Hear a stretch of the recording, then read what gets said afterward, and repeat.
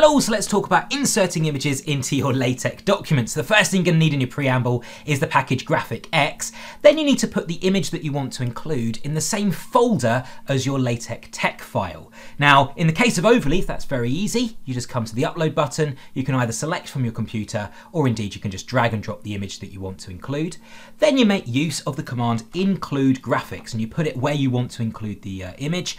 And you notice I'm using curly braces. If I start typing the name of the image, obviously Overleaf will automatically detect that there's a cat image in the same folder, so I'll just click on that, recompile, and then you can see that the image has come in on the right hand side in between these two lines as expected.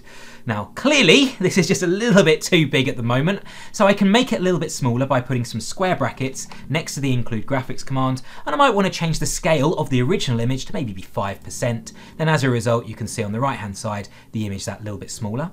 The other way that I can do it is by specifying widths or heights. Now, for example, I could do it relative, so I could say it's half the text width. As a result, you can see the image is coming in about half of what the text width is.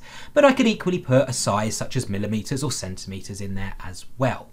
The other thing that I can do with these square brackets is I can specify something like the angle. For example, I might want to rotate the image 90 degrees like so.